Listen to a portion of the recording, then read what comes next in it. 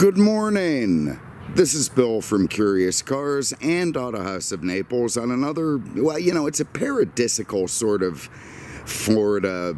Yeah, you know what? I don't know what the hell day today is. I think it's Wednesday, but I'm not sure. It's nice. It's like 62 degrees. It's about perfect. If only it would stay this way all day, I'd be thrilled. But the fact is, it's going to heat up again. The tropical sun is going to come out at some point and, get us into the mid-80s somewhere, which I understand is a nice weather situation for people who are, freezing or shoveling snow. But again, it's just not what I want, and I feel like we're being cheated out of another winter. You just want the odd cold snap every now and again to keep things in perspective and to present a big difference between the miserable, shitty July days that are honestly right around the corner. This winter is already hauling ass, and, it's soon going to be over. The virus thing, we've got this Omicron, whatever the hell you call it, some kind of COVID-AIDS hybrid that's spreading like wildfire. My sister went to Ireland for Christmas. She lived there for many years, and her husband's from there, so despite all obvious reasons not to go, they went, and apparently their youngest child, as children do, was immediately infected, so now it's caused all sorts of drama. They're stuck over there. They can't fly back. Apparently my brother-in-law has, got nothing to do but drink pints of Guinness all day, so it's a really miserable time for them. She asked me to go over to Fort Lauderdale, I'm not making this up, and retrieve her car from long-term parking to, save the fees from stacking up. I mean, you gotta be shitting me. What is my time worth? I mean, I told her I'll just write her a check for whatever it is. I mean, are you kidding me that I'm going to go over there and retrieve this? She's going to express mail the keys to me so I can go over and grab this, whatever shitty SUV it is they drive, and bring it back. Yeah, okay, I'm all over that, Suzanne. All over it. Can't wait to do that. But anyway, look, I digress, and I'm not going to start rambling on. A quick update. We got the weather out of the way. The animal situation is absolute zero. I mean, a few birds, a rabbit this morning, that was it. So God has blessed me by keeping the animals away, and I'm going to enjoy that for as long as I can. I think it's worth remembering that nature, in its truest, most beautiful state, desperately wants to kill you. But for the moment, I've been given a reprieve from that. So let's just leap right into this car. And it's honestly a special treat for me. And yeah, I know I've done cars like this before, and I don't care. I'll do every one that crosses my path because I absolutely love them. This is a 1989 Mercedes-Benz 300 CE. It's part of the famed W124 lineup. This is technically a C124 because it's a coupe, but it is part of the venerable W124. And this video is going to answer the question, is it the last great Mercedes? This is not a new question concerning this car. In fact, it's been overdone, but I don't give a shit. I'm going to do it anyway. And the short answer to that question is yes. Yes, this is the last true great Mercedes. So if that's why you tuned in, consider the question answered, and you don't have to spend any more time thinking about whether it's true or not, at least from this perspective.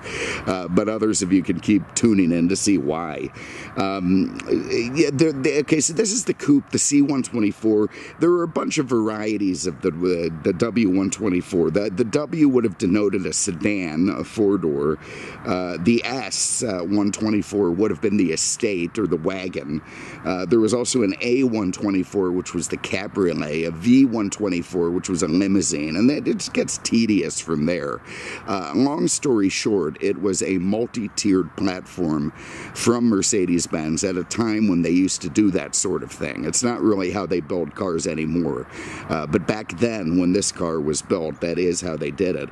And again, as many others have argued before, and I'll keep going with it. The 124 may well be the finest car ever made. And never mind Mercedes. It may just be the finest car ever made. It was certainly one of the most influential. And frankly, I tend to agree with both of those sentiments.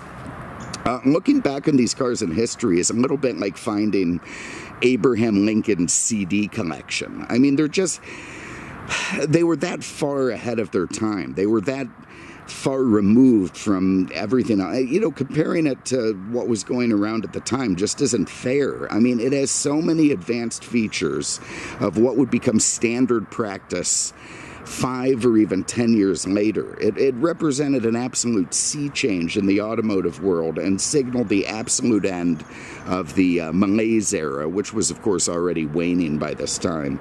But a few different forces came together to make that so. Some of them were big, obvious, and some of them more subtle. First off, it was a car that was made by Mercedes to replace an absolute legend, and that was the W123, which was also available in coupes and never a convertible, but certainly sedans and estate wagons and rolling chassis and that sort of thing. And that car really... I won't say it brought diesel to America, but it was a strong influence in why diesel was so popular in this country in the early 80s. The problem is nobody could really duplicate the legendary Mercedes diesels that were going into those cars at the time. I still think the W123, one could argue it's the finest car that's ever built. I'm going to make a very small distinction and say that it's the finest machine that may have ever been built. And I don't mean that in the way people say, oh, that's a great machine. I mean that in terms of actual engineering talk, where it is a machine, you know, a very basic moving parts, this, that, the other. The W123 was an absolutely incredible feat of production and quality and engineering. But I think the 124 edges it out in terms of being a better car, in terms of what a car should be. So, yeah, we're going to get into that. But anyway, that W123 was globally renowned for its quality and durability, maybe a lesser extent its styling. That's, you know, more debatable. And that's part of the force that made this car came to be, because it had to replace it. And so look, when you're replacing a legend, it has to be good. It has to be a great car. It's what Ford and Chevy face every time they replace one of their big trucks. Very same thing. I mean, it's one thing to replace a model that's waning in popularity, that's getting long in the tooth, that isn't selling very well. That's easy.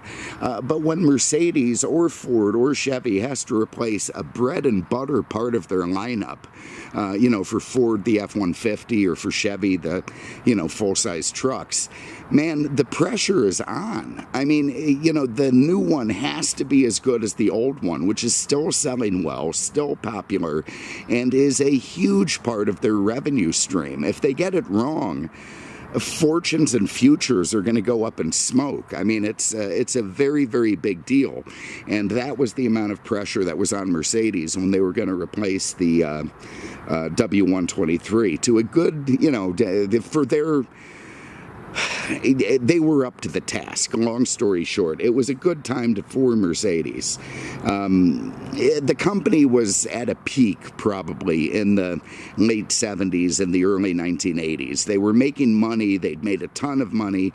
They had an incredible wealth of talent in terms of engineers and designers and management.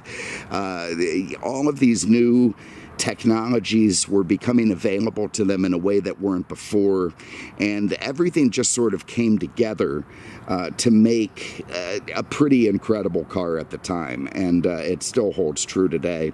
The engineers were running the show back then, and the designers, and anybody but the accountants. The accountants at Mercedes-Benz were definitely not you know, anywhere near the top of the chain. They were confined to these little cold windowless offices offices in the bottom of the corporate headquarters. And the cars were built to a standard and not a cost. The engineers would design them, or I'm sorry, forgive me, the designers would design them, the engineers would make it come to fruition.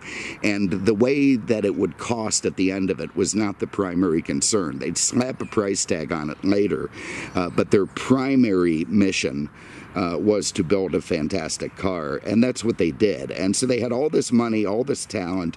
They had modern design tools that were coming in, like wind tunnels and computer-aided drafting, modern construction techniques that allowed for the use of light metals and structural bonding and all sorts of things that gave it an integrity that wasn't available there. We got birds coming in. Anyway, that gave it an integrity that wasn't available before in terms of mass production. Also, you had the world emerging from the sort of crisis-laden shitbox stuff of the 70s. You know, there was a renewed sense of optimism. People thought the future might actually start to be better, and I think that did culminate in a finer car, and all across the world, actually. I think that sort of optimism really came through in what was being built at the time, and you finally had an end to this sort of propped up stuff that, you know, the carryovers from the 70s, and, you know, where they came up with grills and chrome and opera windows to make up for what was lacking under the hood. You know, finally the technology was starting to catch up to it, and that was a good thing. You know, even if the future was pretty good at the time, I do have to say we were living under the threat of global thermonuclear war, and that one, you know, little aside to the snowflakes out there, and I say that with love. I really do. I love you guys. You know, now that I'm working with snowflakes down at Auto House, I understand you all a little bit better, and I promise you there's love in my heart. But let me tell you that our doomsday scenario was a shitload more macho than yours. I'm not saying that to be cruel. I'm just saying because it's a fact. I mean, worrying that it's like 0.3 degrees colder in Antarctica and that someday this could lead to problems is a lot different from worrying that it would be 12 million degrees warmer instantaneously in the next second if Ronald Reagan had his way. I mean, it's a very, very different world. It was a doomsday threat that you could absolutely sink your teeth into, and it just, you know, it sort of dominated the way kids our age back then thought. So, yeah, I get it. Maybe the world's going to warm up a little bit. You know, it's fine. I'm keeping my eyes on our ever-changing climate. I am. I'm not opposed to it. I'm not one of those, what do you call them, deniers. I'm sure it's all getting bad and terrible. It's just that I've got my canary in the coal mine, and that's the price of Malibu beachfront real estate. I know that people in California are way more attuned to this thing than I am. They're paying much more attention to it. So the minute that Malibu beachfront real estate starts tanking, that's the minute that I know we've got problems. But anyway, look, I digress. Let me get back into this. All of these things came together at just the right time to produce the 124, a car that seemed a couple of generations ahead of anything else that was out there. I mean, it was like something akin to, you know, Marty McFly flying in the DeLorean in 1955. I mean, there was just nothing else like it. It seemed like 2 generations ahead of the W123 that it replaced. It was lighter, but it was more structurally rigid. It had a much more modern suspension, which was based on the baby Benz. If you remember the 190E that came out in the 80s, a fantastic little car by all accounts. It had this trailing link suspension in the back, very modern, now being used in basically every, you know, mid-size sedan out there, but it was new at the time. And this car borrowed a lot from that and made it into an even better thing. The baby Benz was a great success for Mercedes. It was a big risk for them, and even if it turned out to be a great little car, I think it did plant the seed for the ultimate doom that would befall the company, and frankly why they're building such shit cars today. But anyway, we'll get into that later. Aerodynamics. This car was incredibly aerodynamic. It had, I think, the lowest drag coefficient of just about anything out there at the time, despite being it sacrificed nothing in terms of its greenhouse, its headroom. It even looked stodgy and boxy in some ways, and yet the thing just absolutely slipped through the air. It used underbody panels, plastics to help smooth airflow, flush glass, all sorts of little subtle features that helped it cheat the wind. And of course that would make it much more stable at high speeds and improve its fuel economy. It even introduced these 15-hole manhole wheels this was the first Benz to have them, and they went on to become like the most prolific and influential wheel of the 80s. I get tired saying influential, but every damn part of this car is. Anyway, they came out on this thing, and they're just instantly recognizable. They eventually made their way to just about every other Benz product. So the car was just absolutely ahead of its time. The safety of the car, and the engineering in that. You had crumple zones. You had a dashboard that was designed to absorb human body impact painlessly. You had pedals that would collapse towards the firewall in a crash. It was one of the first cars designed to have offset crash protection in the front and the rear. So, you know, if the cars hit a concrete barrier at an awkward angle, it still kept the passenger cabin intact, still let the doors all be opened without the use of the jaws of life. And the standards that this car set went on to become the basically the standards for the future of safety, at least in European cars and most probably American cars as well. It pioneered airbags, one of the first cars to have dual-side airbags, pre-tensioned seat belts, height-adjustable seat belts. The list just goes on and on. There were so many safety features in this car that, again, everywhere you look, every aspect of this car, whether it be, you know, mechanical engineering, style, the ergonomics, so much of it was influential on the cars that would get made later on. Even this car had the first Mercedes 4MATIC system, the first all-wheel drive system, that of course would make things much safer in, you know, slippery, wintry lands that, you know, required more traction. And it was powerful. I mean, in its first incarnation, it had this inline-six engine. It's called the M103. A fairly straightforward inline-six, but a big sucker, and it put out 180 horsepower, which may not sound like much today, but was pretty damn impressive at the time.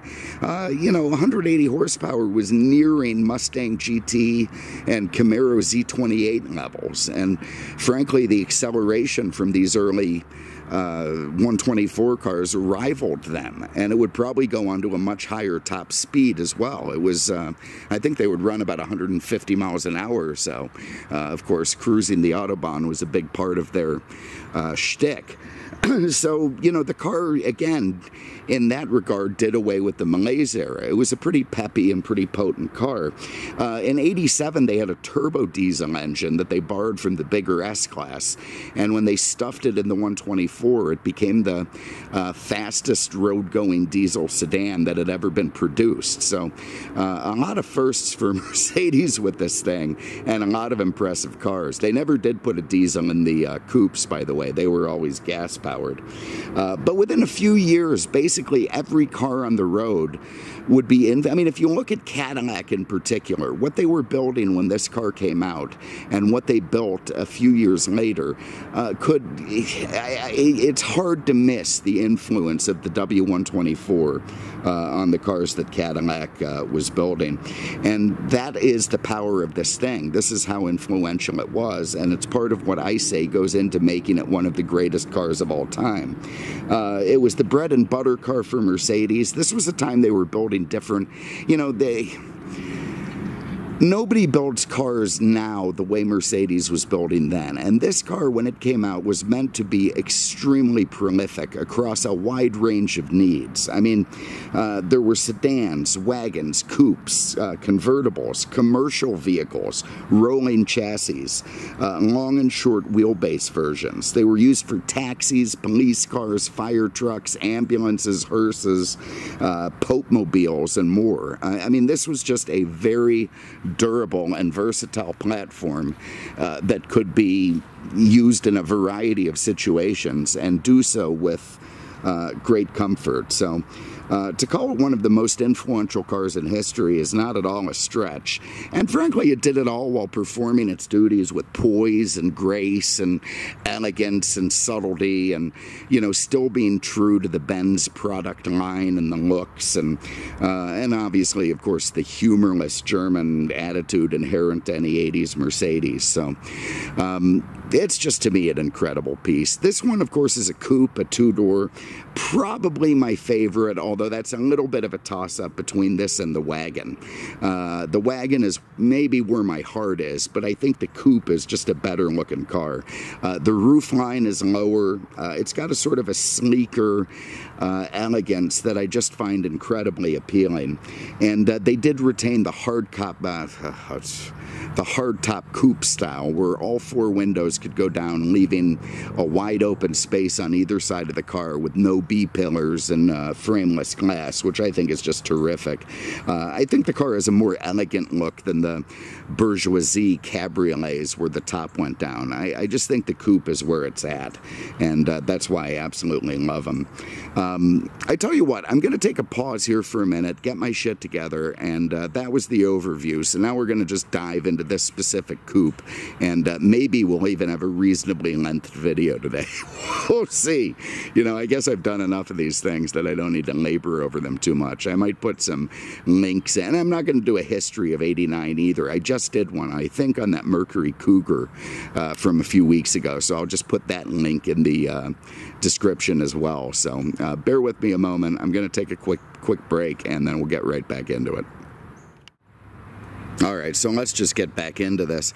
As you can see, the motorhome's gone. That means that Peter is off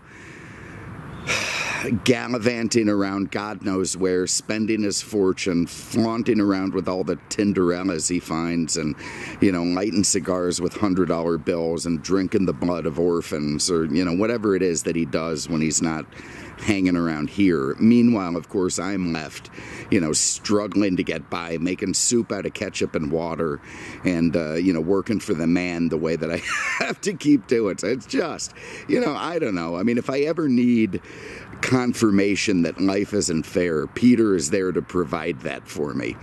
He certainly is, so give him credit for that. I'm loaded up on the whiskey, on the coronavirus whiskey, double, maybe triple the normal amount. Again, from what I hear, this Omicron thing is flying around the place, so I need all the protection I can get, and that is undoubtedly going to emanate in the reviews of these cars, so bear with me. I'll try to struggle through and keep as much, you know, sentient ability around me as I can, and we're just going to get right back flying into this car and get it over with and get it done. Okay, again, 89 300CE. The lettering and numbering systems on these cars, it's interesting. This car, the 124, was truly the first E-Class Mercedes. It didn't happen until much later in the game. I want to say 1993 was the year that it became the E, and the E in this car does not have anything to do with the class of car that it is, the 300CE.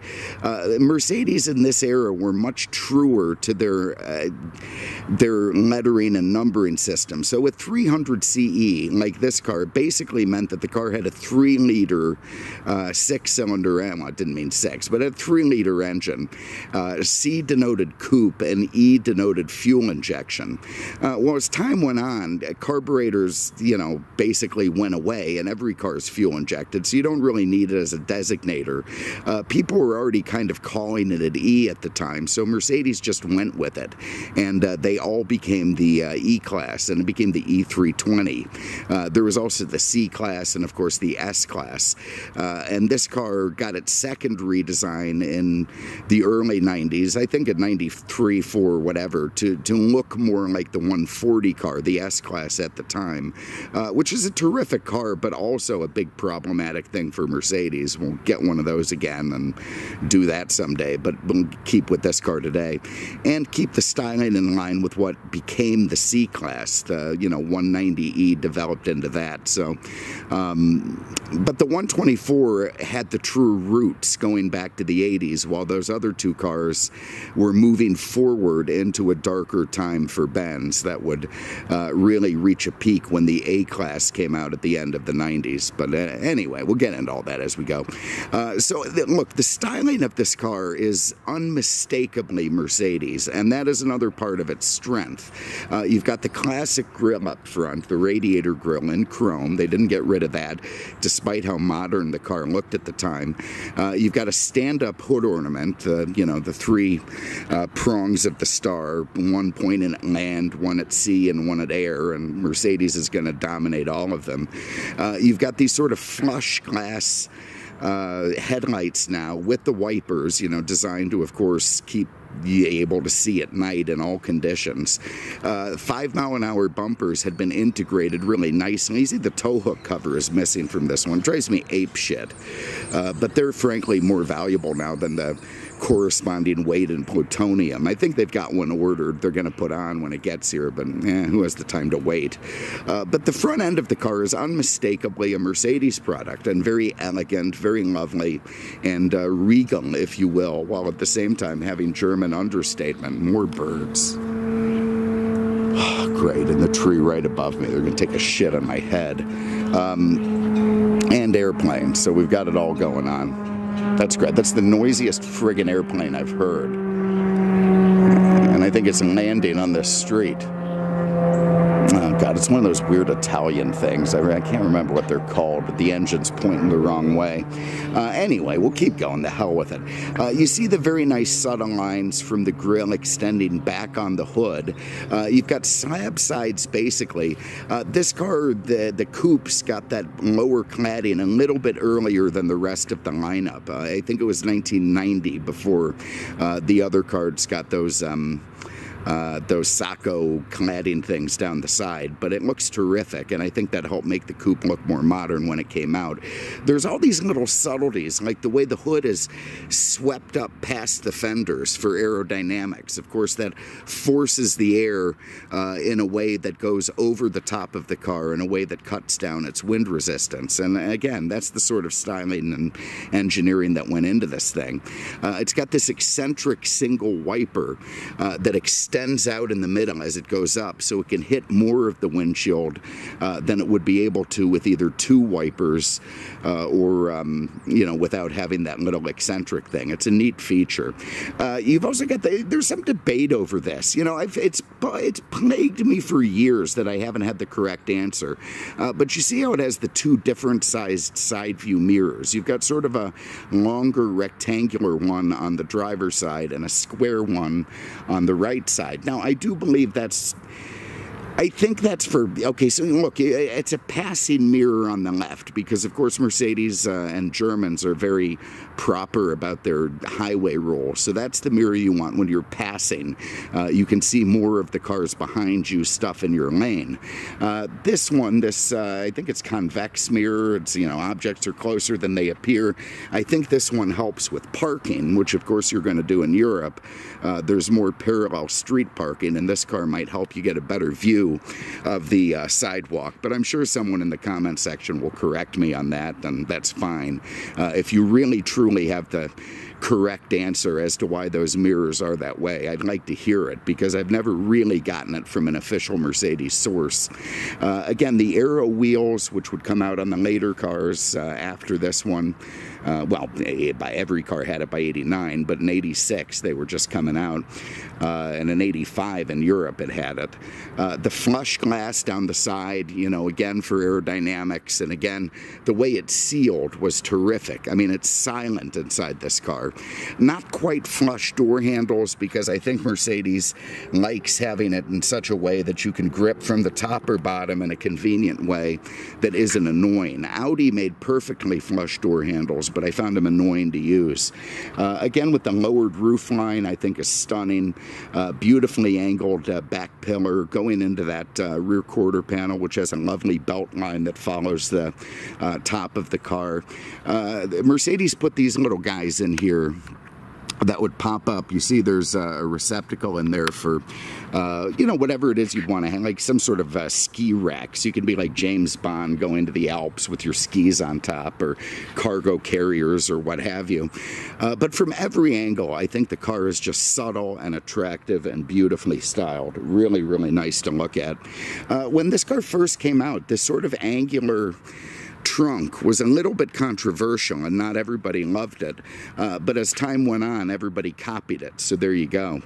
It also still had the rib taillights that are, you know, a signature Mercedes thing back then. That was designed so snow or dirt or dust, it might pile up on the outer edge of the light, but you could still see the inner part and the lights would still be visible. You know, these cars were true European imports still back then. You see the way that American license plate doesn't quite jibe with the way the way it bolts on. It's a little bit too long, and it's got this wide area that's much more suited to a Euro plate. You know, now of course they've got different back panels to suit different plates because it's cheap and easy to produce. But I think there was something cool about the way that you could tell it was a distinctly European car that was imported over here, even as a US model, based on the way the license plate fit. You've got, you know, little rear view, yeah, I love that. See, that's the whiskey talking. You've got the antenna there. I like the shadow trim that it's got. It's not chrome, it's not silver, it's just something kind of in between, and I think that looks terrific. Just everything about the car is lovely, in my opinion. All right, let's get inside the trunk. So you do that with that big chrome push button down there. And oh god, I've got crap in the back. Stole my wrapping paper. Oh, the hell with it. I'll just leave it in there. The snowflakes were on vacation, so I got them presents, but I didn't wrap them because I'm lazy, so I have to go in and do that today. But anyway, you can see that the trunk is finished in the same burgundy color the interior is. It's nice and big. You can fit a ton of crap in there. These little things here explain how the keys work. You can use the trunk to lock the car by twisting it. You can turn the trunk into a safe, in the sense that if you use the hard lock on it that comes up here, it's going to take a crowbar to get in there. You get under here, you've got a floor-mounted spare tire, nice, full size on a factory alloy. There's the little bag of tools still with the car. There's all the jacking stuff, and just a, you know, a very well-engineered, lovely place to have a spare tire and an extremely useful trunk overall. Have a look under the hood. The sun's starting to become annoying. Before we get into the interior, I may have to pull it up a little farther. Alright, so I got to do this thing one-handed. These little fragile things that come out here, you pull them to release the dual-sided hood latches, and if you do it wrong, you'll just snap them right off. But okay, so here it is. Here's an M103 engine. This is a fabled Mercedes inline six, known for reliability and pep and durability and all sorts of good things. You can see the exhaust manifold still has a lot of that white coating on it, and that's because this is such a well-preserved, low-mileage car. Those, you know, I mean, you could put hundreds of thousands of miles on these cars, but by the time you do, most of that white coating has gone away. There's never really been a bad inline six-cylinder engine in anything, and of course the Mercedes just brings it to another level of this era. They replaced it with the M104, which was a dual cam, overhead cam engine that is also, it's a great engine and it's very peppy, but you know, the modernity, there's the whiskey, the modernity of it also brought in some decline. Like, they were known for needing more head gaskets. They went to the sort of biodegradable, environmental wiring harness crap that degraded a hell of a lot faster than they intended, and that became a problem. So to me, even with less power, I do think the M103 is the preferable engine. Like earlier Mercedes, it has the hood service position. This is going to be hard one-handed, but I'll try. So you poke out that little guy there. Come over and get this little guy here. And then you can push the hood up into this straight up and down thing. which works fantastic for the technician who's servicing your car. Gives them all kinds of room. It's particularly useful of adjusting the valves on the diesel version, at least in the 123s. I don't know if you have to lash the valves the way you did on those things and these things, but either way, it's a terrific way for a technician to work on a car. And basically, one of the indicators that Mercedes was trying to build a forever car, a true luxury item that would last for as long as you were willing to maintain it.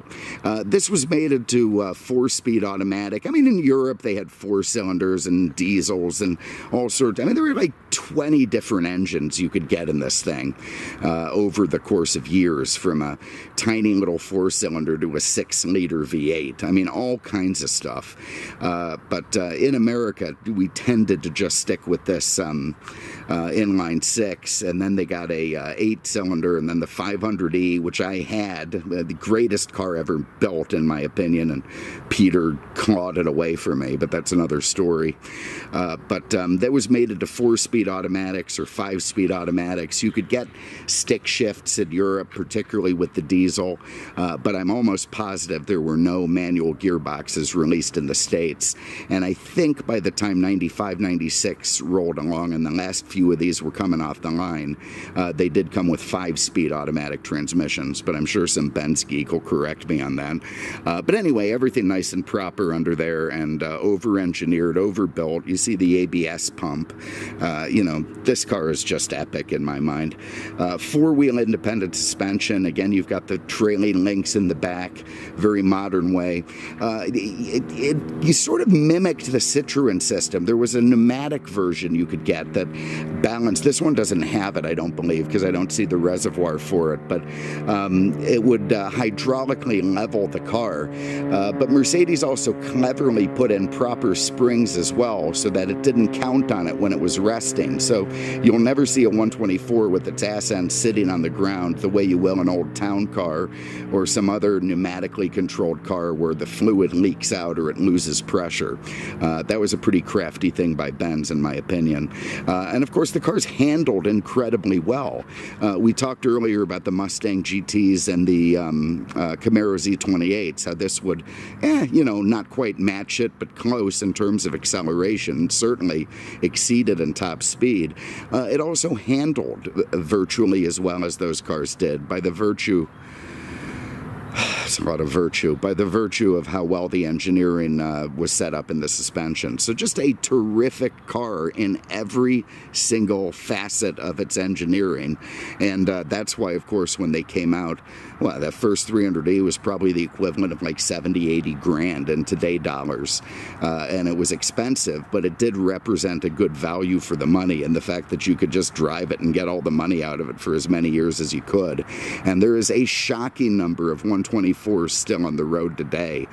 You know, they go from being high-end cars driven by classy people to wine and cheese events to, you know, 20 years later, they're being used as taxis in Uganda. So it's just a car that is globally appreciated for what it can deliver and how it works.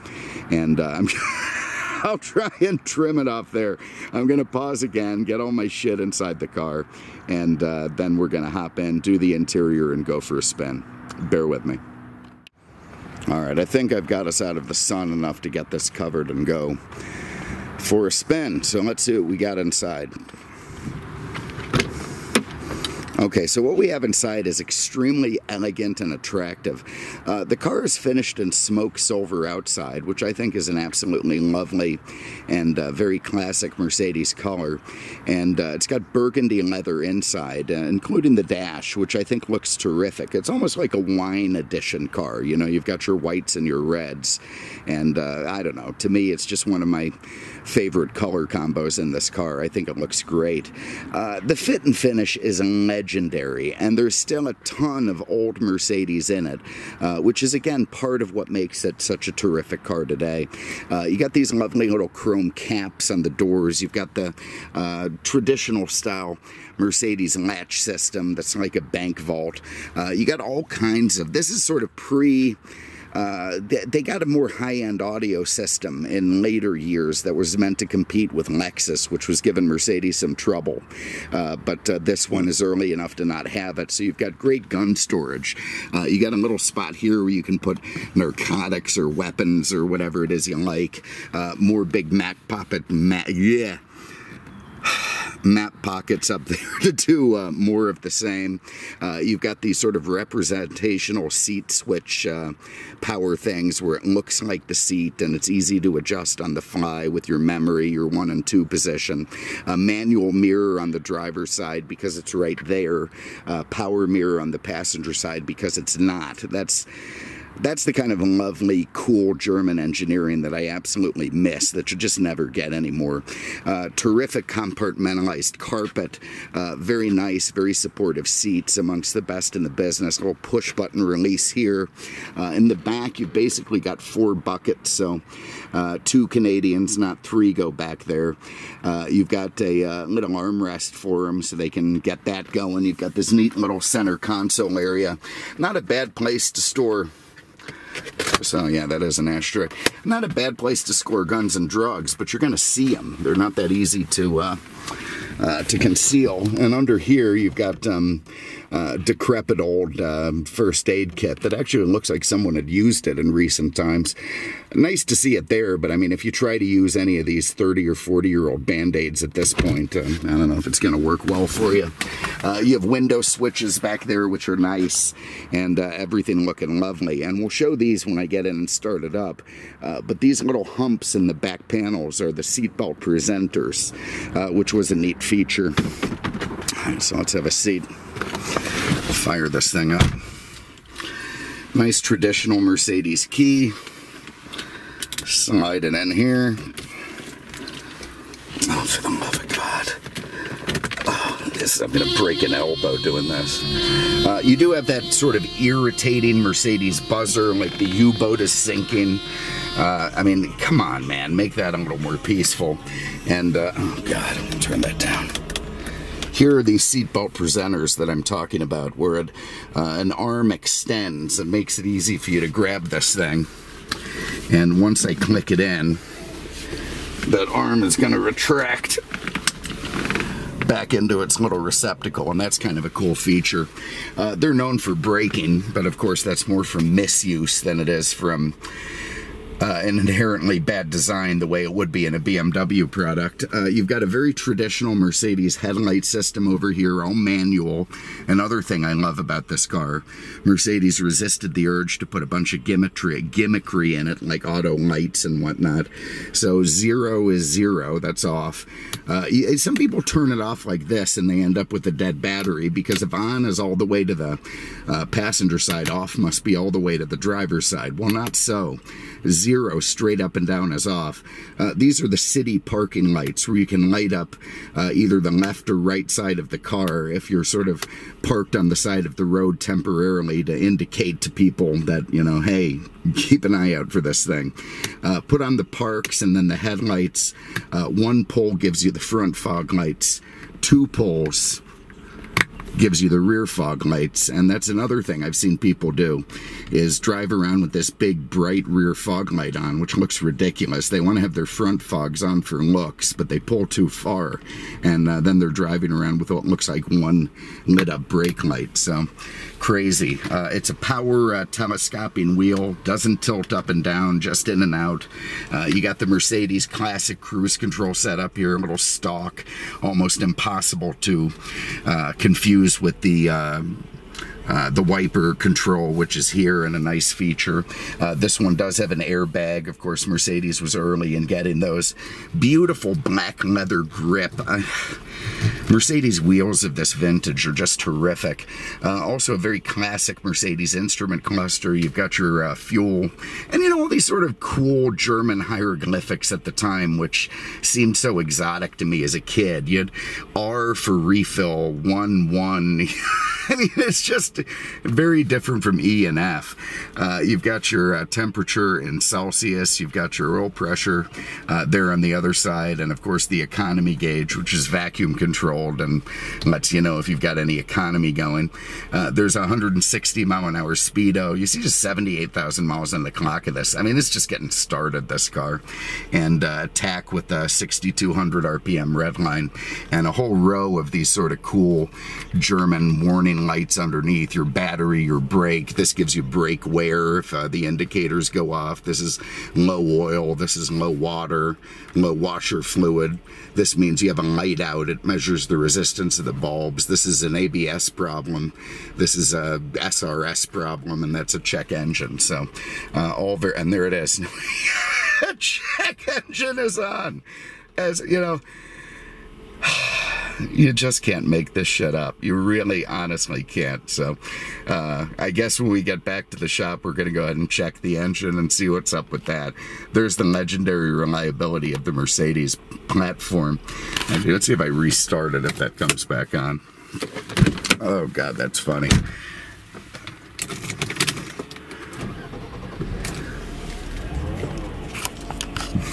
All right, we'll keep an eye on that. Over here, you've got your vents. You've got your turn them off with this thing, steer them with that. They give you these cool little angle guys so you can see which direction the air is going in. All very nice stuff.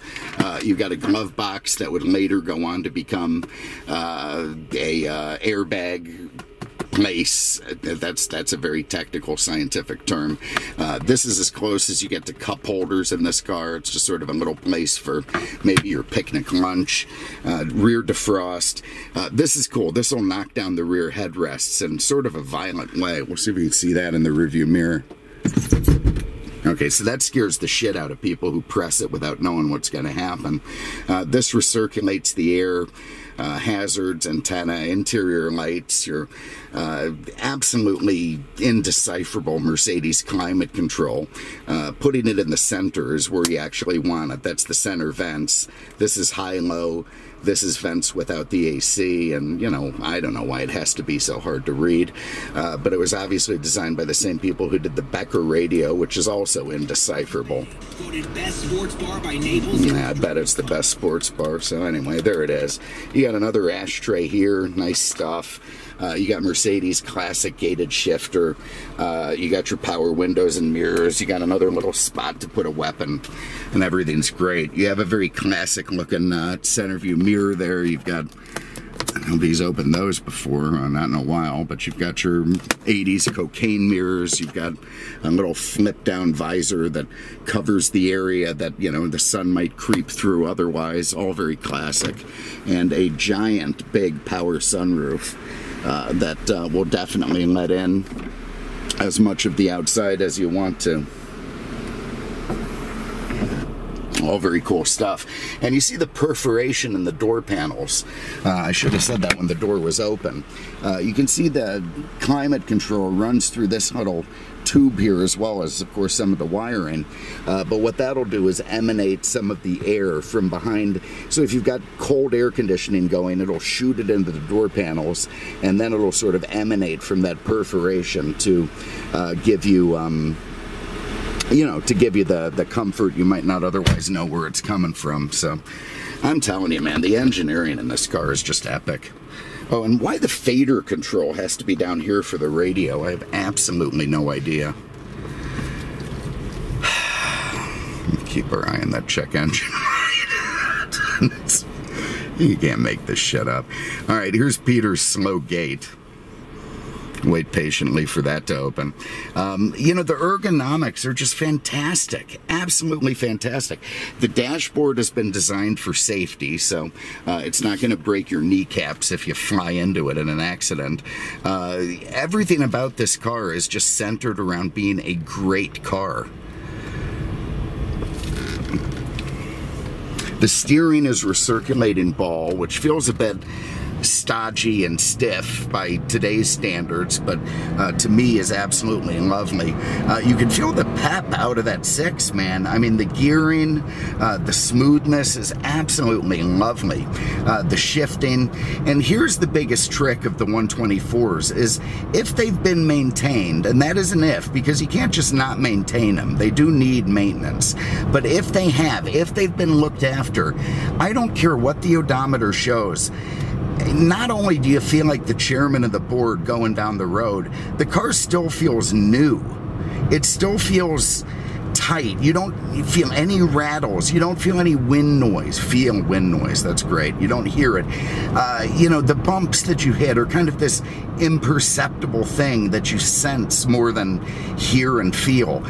It is one of the finest suspension rigs that has ever been made, and I would put it up against any modern car made today in terms of ride quality and feedback and joy of steering. I mean, it is a terrific car to go down the road in. It really, really is. And this car, man, does it come through in droves. I think part of that is the low mileage. Part of it is that it's been looked after. But I don't think it feels much different than it would to the guy who drove it off the showroom floor back in 1989. You really wind out that 6. And it moves, man. It gets up and it goes. And that, of course, is another thing that differentiated it from the Malaise cars that were out that not much earlier. So, man, I do love 124s. You know, of all... Again, I get asked from time to time, what would you drive personally? I mean, I love my Chevy truck. It's the greatest vehicle in world history. It's what I want. But I mean, you put a gun to my head and say, what car would you drive on a daily basis if you're on a desert island somewhere that had roads and you could only have one car? Probably a 124. I don't know if it would be a wagon or a coupe, but it would be one of the two. And I just think it's...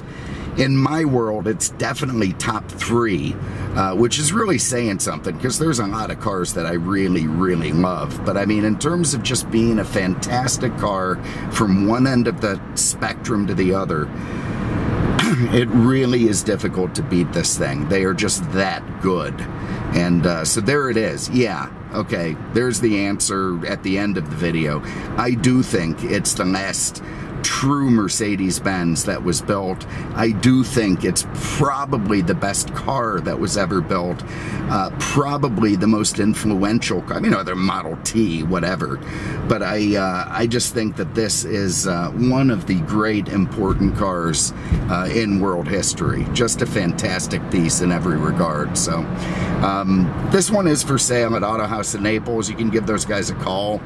If you have an interest in it, they'll tell you what you need to know about it. But what a great piece, man, and what a fun thing to have taken home and driven and done a review on. More fun stuff coming up. Don't know if I'm going to get one tomorrow or not, but I'm going to try, and we'll see. I'll certainly try to get one more at least by the end of the week. So thank you very much for having a look. Really, really appreciate it. Appreciate everything, and we'll see you in the next one.